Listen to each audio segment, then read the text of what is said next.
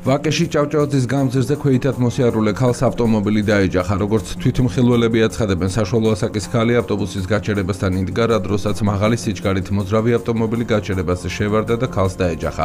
შემთხვევის შედეგად ქალმა დაზიანებები მიიღო. ადგილზე მობილიზებული იყო სასწრაფო სამედიცინო დახმარების ბრიგადა. როგორც შინაგან საქმეთა სამინისტროში აცხადებენ, მომხდარზე გამოძიება სისხლის სამართლის კოდექსის 276 მუხლის პირველი ნაწილით მიმდინარეობს.